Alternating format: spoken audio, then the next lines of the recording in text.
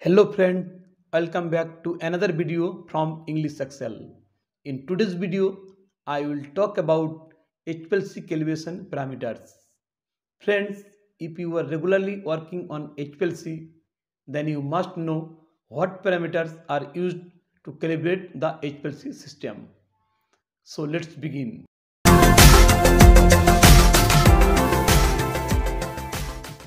Friends, before starting the video, I want to tell you why HPLC calibration is done.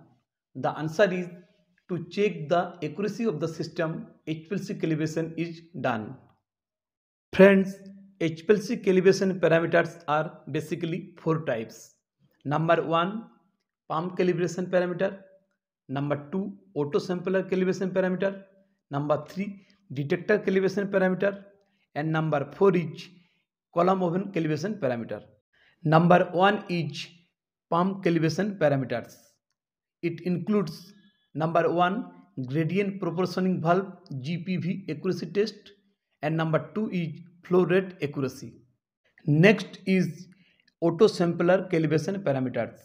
It includes number 1, injector precision, number 2, injector linearity, number 3, carryover test, number 4, sample cooler temperature verification, and number 5 is injection volume accuracy.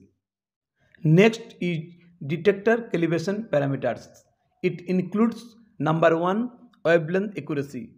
In wavelength accuracy, check the maxima at 200 to 210 nanometer, at 264 to 280 nanometer, and at 239 to 249 nanometer. Number 2 is detector linearity, and number 3 is noise and drift, and the last one is column oven calibration parameters. In column oven calibration, set the temperature 15 degrees centigrade, 35 degrees centigrade and 80 degrees centigrade and record the observation.